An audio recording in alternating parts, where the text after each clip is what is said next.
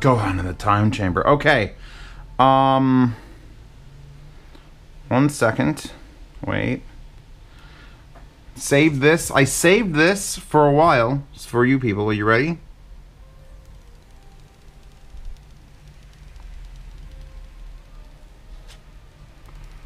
Oh. I might try to put that back on for the owner so he can get that same joy. But it'll never be quite the same. NAD D3020. It's an amplifier. Pasta unboxed it. Link to that unboxing in the description. And it's plugged in quite a bit. Quite a bit. There's a 12-volt trigger. There's a subwoofer out there. I have to like look at it, don't I? Do I have to unplug all of this to talk about it? Shit. Alright, well, it'll just be more fun to plug it back in. 1, 2, 3. This is the bottom. That's the top. This is the auxiliary inputs. The fiber optic, which is what I'm using from the computer, and then straight from the turntable, because yes, this has a moving magnet phono preamp in it. It's quite pretty actually. It's very bland. Like that's it. It's like, what does it look like? Looks like that. The back of it, however, is quite complex looking. Here's our phono moving magnet inputs with a ground wire, which I do not need for this turntable. We've got 3.5 millimeters, a subwoofer out, a 12-volt trigger in to turn this on, which I guess is fine, a coaxial digital input, a pre-out, which you could use for powered monitors, should you want to, but that sort of throws away the point of this, optical input, bass EQ button. We'll play with that when we get it plugged in. The auxiliary input, your speaker outputs, a service USB, and the power, which is a full-size plug, which means no power brick. Usually something this size would have a power brick. If I'm going to throw this into the category of what is it competing against, $400, at least it should be if you click the link. PS Audio Sprout, if it's available, $600. So, sort of the same ballpark, sorta, of like integrated, and then you gotta think about the TAC. What TAC do I have? I have the 301DA. 101DA sold, 301DA I have. Bluetooth also built into this. So this competes more with the Sprout because we're about to play some vinyl on this bitch. So let's see. Oh, here's your remote control. Again, everything needs to have a remote. Not the worst thing. I'm kind of intrigued by the on-off being green and red. Like, I don't know why you'd need that.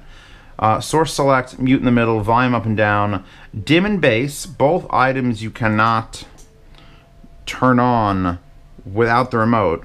And then for Bluetooth control, you have last track, next track, play, pause, which I've also coded into the FLIRC, which is up there, so that I can change tracks on the computer and pause as I see fit.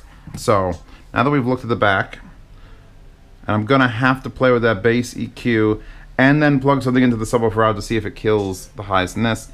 Let's do that. And you can lay it down. If you notice, it's very, very prone to fingerprints here. I'm gonna have to get like 9 rags on it.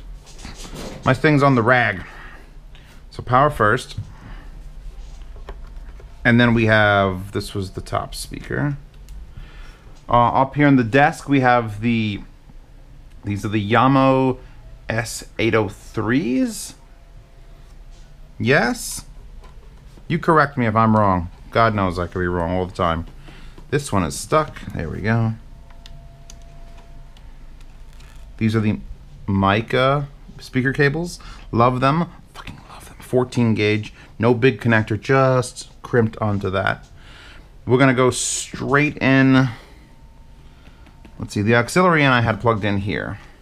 And that was because I was testing. This is the Emotiva XPS1 phono preamp. And I was comparing this directly from the turntable to this and then this to the auxiliary versus the phono preamp built in. And we'll talk about a little bit of that in a second. 2. Hold on, I'm gonna do a thing. Zeus doing a thing. Zeus did a thing. There. Beautiful fucking Amazon Basics fiber optic cable, because God knows you need that. Plug that in. And then the moving magnet turntable up here. And no ground wire because there's no ground lead on this particular turntable. It's the U-turn orbit.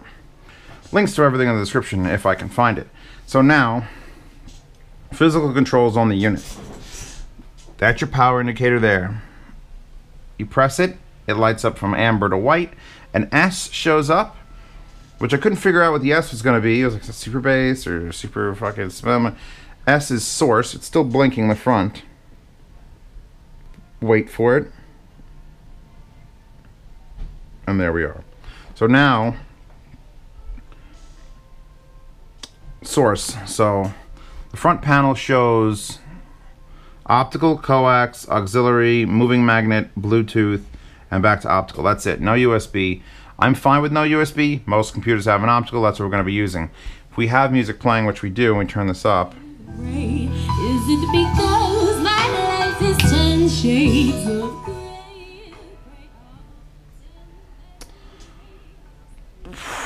How do I start the problem? There's a couple problems with this. It's not like, oh my god, NAD gear, I fell in love with it immediately. This is sort of like what they've done to sort of get into the home. Dim. So you get this giant front panel display, right? Which, if I hit bass boost comes on, bass sets there. Shut off bass. If I hit dim, pause that for a second. If I hit dim, it dims the front panel. But it doesn't shut it off. And that kills me a little bit because it's so strikingly pretty. But when you hit dim, okay, it dims it. But if you hit dim again, it doesn't shut it off. It should just keep going. It should be a third step there. NAD. Just give me the off. You're not giving me the off. So leave it on full, because why not? The only time that shuts off is when you shut the whole unit off. Then it's plain black monolith. Very sexy. Turn it back on. It takes a second. So here you go. Turning it off. It won't shut off. It's caught in its cycles of on and off. One of my issues is when you turn it on, if it's away from you in a room, like since it has a remote, and since it has fiber optic input, and since it's a speaker amp, you could use this for your home theater, or your 2.1 home theater, because that is a subwoofer out. If the power indicator's on the top, and you're far away from it, this is what has to tell you it's on. So when you turn it off, it's off. The top goes to amber. But when you turn it on, wait for it, hold on, that's lit up, nothing here. Just blackness, and then it comes on. And then it flashes to tell you it's getting things ready internally, and then eventually it'll stop flashing, and then you'll be on. Eventually. There, okay. That's actually a pretty long warm-up time for a solid-state amp. Now, we have to talk about my biggest pet peeve with the usability of this. So you get power, you get source, you get a volume knob. It's just a knob. It's just a knob. And the indicator is here. Says minimum, says maximum, and you turn it, and as you turn it, the dots get brighter and brighter and brighter. The next one lights up, and the next one lights up, and the next one lights up. We've got how many dots here? 4, 8. The first 3 dots, absolutely useless. They may as well be mute. Here, let's put on the brightest setting of the 3rd dot.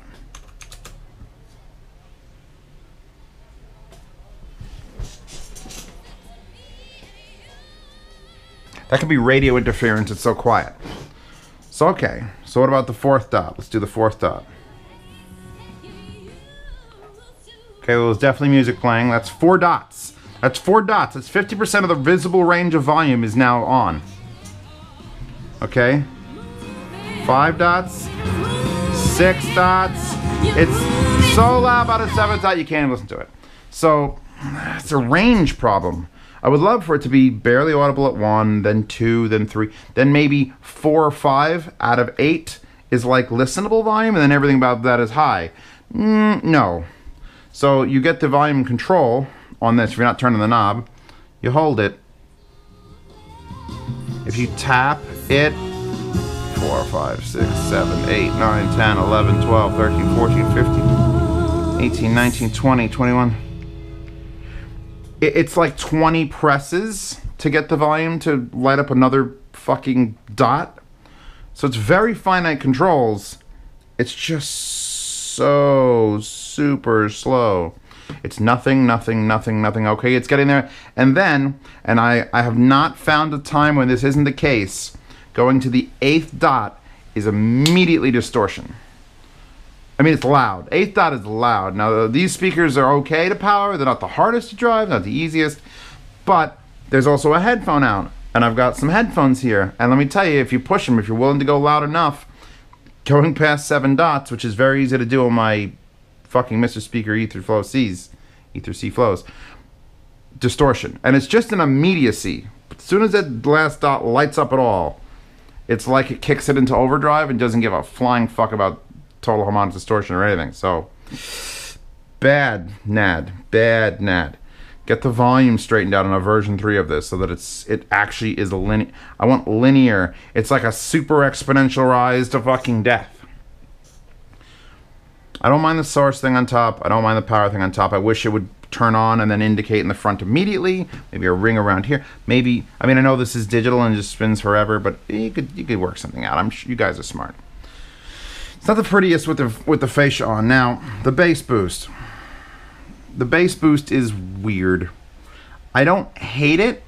It actually is rather plain Jane. Let's put this up. Get another song on.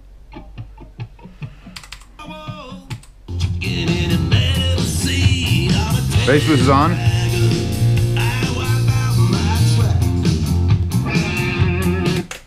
It actually brings up a lot of mid bass. It doesn't bring up just low, low, low. Now I'm gonna press that bass adjustment in the back.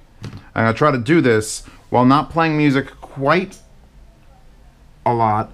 And I gotta reach now, I'm gonna use the 3.5mm on this. So we're gonna unpause.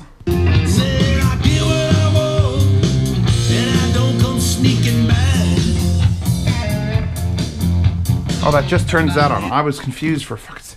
So basically, I said earlier that the bass boost is not adjustable on the unit. You have to have the remote. No, it totally is. You got to reach into the back and touch a fucking recessed pin button to get bass EQ to come on and off. I was sitting here because that was the last thing I hadn't tested. I was thinking that I was going to maybe change the EQ curve a little bit, like it would maybe just sub bass. Like that's what it should do.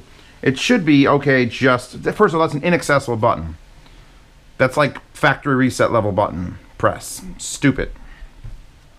I was hoping it would have different types of bass boost. Bass 1, bass 2, bass 3. And you could pick and choose. It doesn't have that. Moving on.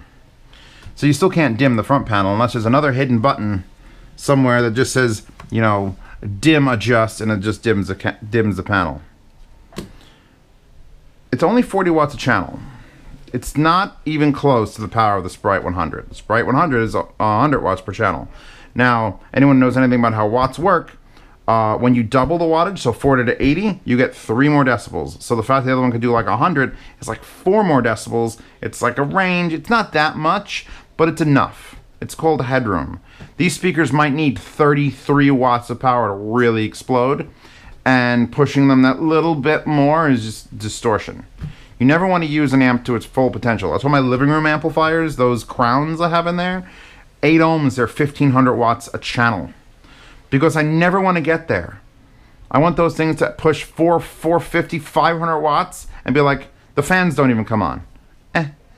You want more power not because your speakers need it. You want more power because you don't want to need to use it. I have 500 horsepower in my Caprice. Do you think I need that to enter the highway? No. But let me tell you, when I'm getting cut off by a truck and I need to either stop or go, at least I have the option to go. These speakers, when you push them real hard and the bass note hits like that, at only 40 watts, doesn't really have the option to go. Now, that's me, and that's me playing certain music, and that's me complaining about it.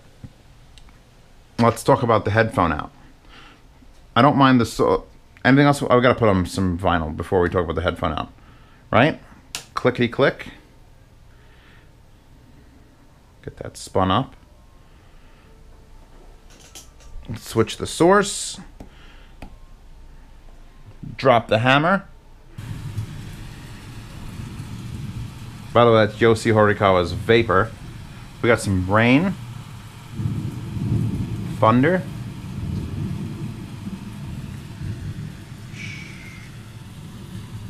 I want to fast forward, but I can't. You can mute also on the remote and not on the unit. This doesn't push in. This doesn't wiggle up. Well, if you mute it and then you turn the knob, it unmutes.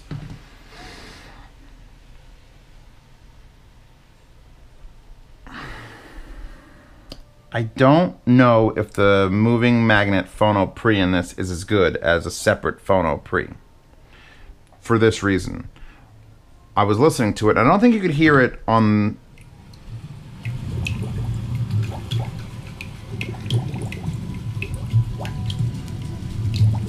I don't think we could hear it on speakers, but let's plug in a set of headphones. And which headphones do I have now? We're hooked up to those, fine. As soon as you plug in the 3.5mm, and it should be a 1/4 inch, I'm just going to complain always because fuck 3.5mm. It's too non-robust. I'm taking it, by the way, all the way up to 7 dots full. I do not want the 8th dot to light up.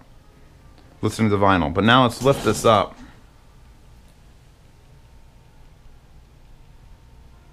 Yeah, it's still there.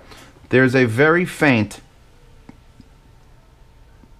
like mechanical sounding popping in the left channel.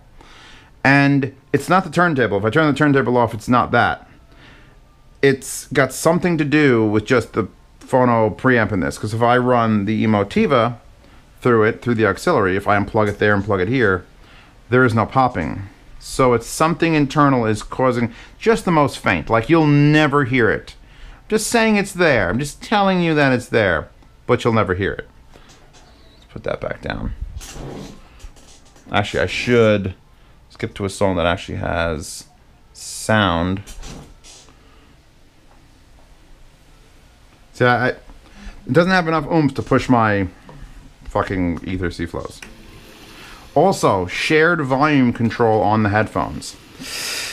That's no good because these are really hard to drive headphones, and I pushed it up to near 8. And then I unplugged them, and luckily the song was ending, or those speakers would have fucking been lit. Lit AF. That's maximum volume. Absolute maximum volume. I know there's a thing coming, hold on. Good separation. And these are very good speakers, by the way, to test this with. Now, if you go fast, I just turn that twice, and it's zero dots. If you turn it fast, it goes fast. If you turn it slow,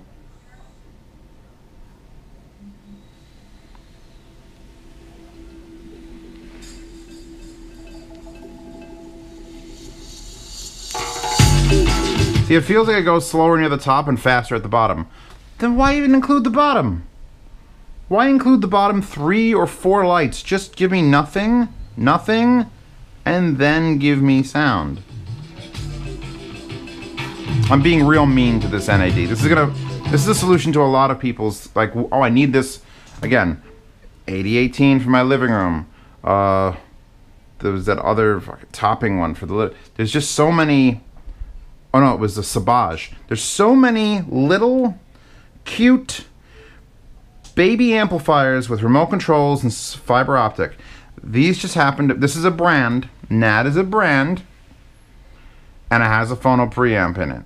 So that's, it's also prettier than the SMSL or the Sabage. Just saying that.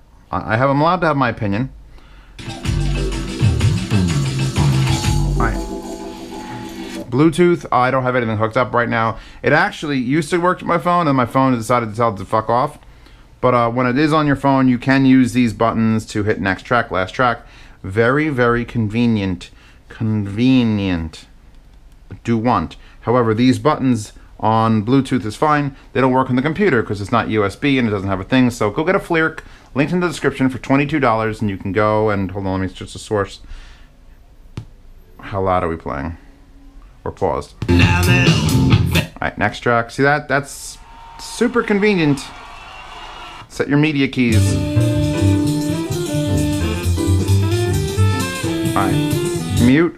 mute this, the whole bar flashes. There's not much else as complicated, as much as there should be to say about this. Oh, it's going to be another 40-minute review by Zeos. There's not that much to say about it. If you're under the threshold of it peaking the amp, it's clean, it's clear. It's only 0.1% distortion. Here, let's go to the actual, let's go to the videotape. Yeah, its THD is, I'm sorry, 0.01 at 1 watt, which is, it's 40 watts, so that means it's higher distortion above that. Signal to noise, 98 decibels, and then continuous output power above 0.1 THD, both channels driven. So it's, I mean, it shouldn't distort as badly as it does, but I've taken this thing to the maximum, and it will distort. If you have one, tell me if it doesn't. If you're just a normal user, and you're not a hardcore user, tell me what it does. Oh, look what's in the description right here.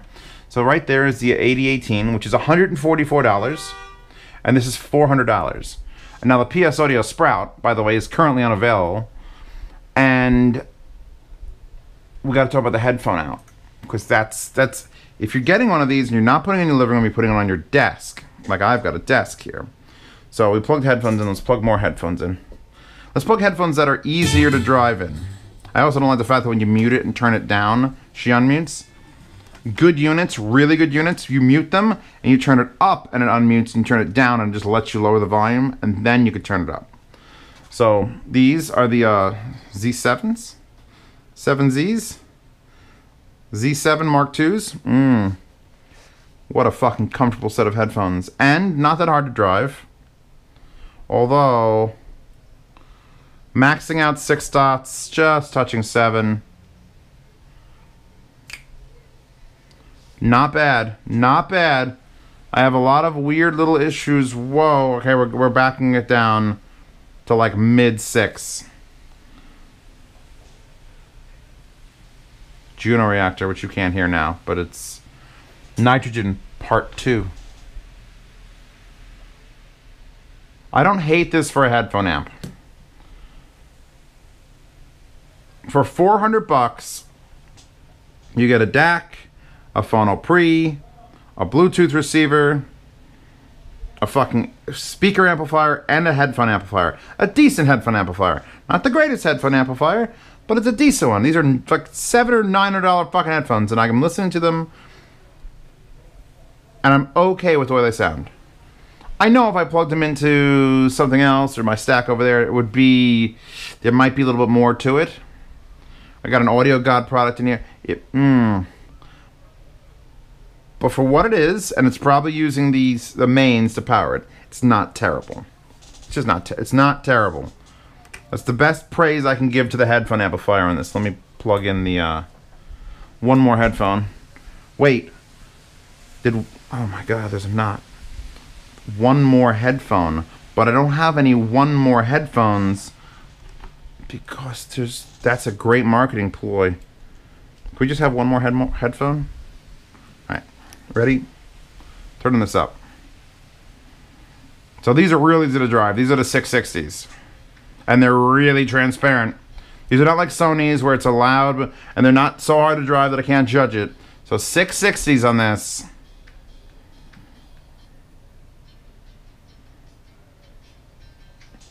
Absolutely fine. Now, bass boost works on the headphone amp. There's no EQ. With the 8018, those things have EQs and fucking treble and bass. It's just bass boost, no bass boost. So, I mean, I'm a purist. I'd leave it off almost all the time. If you're playing a game, maybe you throw a little bit on there, but don't get used to that artificial bass boost. You don't want to end up like that guy. You know that guy that's just like, oh, I heard that the loudness button makes everything better, so I made everything better all the time. Don't do that. I like this thing. I like it. I don't love it. The PS Audio Sprout, I loved that thing because it was an extremely good headphone amplifier. Could power all of these with no problem. Where this is sort of like entry level. The moving magnet preamp is good. An audible difference between that and a completely separate one, well, there's certainly a lower noise floor with a separate one. And I do also have to put it up. Hold on, we'll go to there.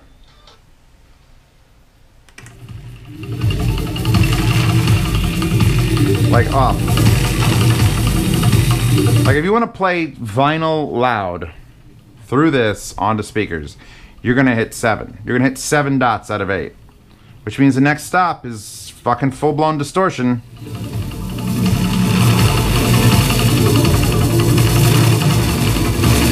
That you can just hear it ramp up like way, like a plus 6 decibels beyond where it should be.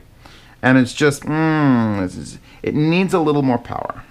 If this was 80 watts a channel, you'd be fine, because if I'm pushing it to 40 and it's distorting, then if it was 80 watts a channel, I'd push it to 40, 50, 55, and it would be enough, and you wouldn't distort, because you wouldn't be getting near the actual limit. I wish it had a little more power. It has decent amounts of inputs. Auxiliary is great. Who doesn't need at least an RCA? We should actually test. Where's the wire I was going to test? I'm just going to see one thing real quick before we move on. I need something bassy. I need something not turntable. Are you going to be okay?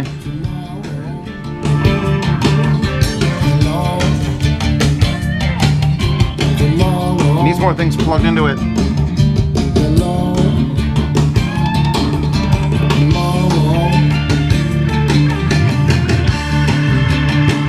See, it didn't do anything.